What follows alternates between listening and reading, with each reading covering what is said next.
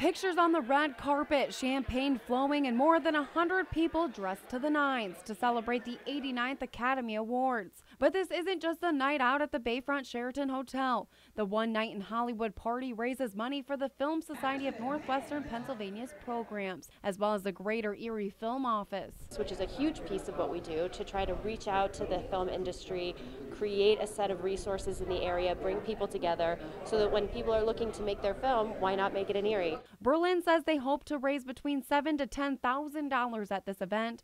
Those who came out for the big night say it's important to keep the film industry alive right here in Erie. It gives voice to people who often don't have voices, and especially Erie being a small town, it's not as represented as someplace like Hollywood, so it's kind of neat to see a perspective from people that you don't often get that from.